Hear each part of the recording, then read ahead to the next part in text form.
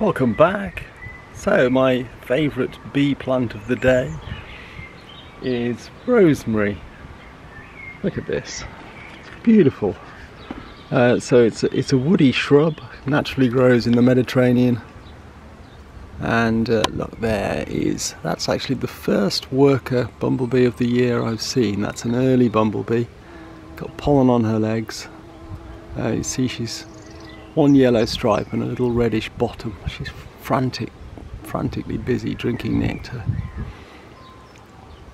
Down here we've got a queen common carder.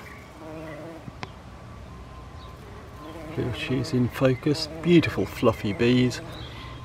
The only common all brown bumblebee you'll find in your garden.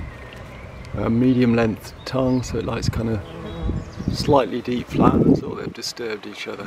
Anyway, rosemary. It's flowers early in the year, mainly in April.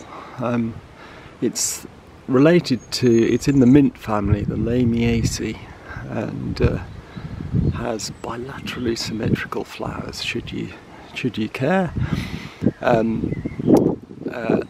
Obviously the leaves you can use in cooking, as with many members of the mint family. Most garden herbs are from the same family. But a really popular early nectar source for mainly bumblebees. You do see hairy-footed flower bees and a few other insects visiting it, but it's mainly bumblebee queens at this time of year. And of course it's an important time of year for those queens. There's not too many flower sources around, so rosemary plays an important role. This one is a weeping rosemary.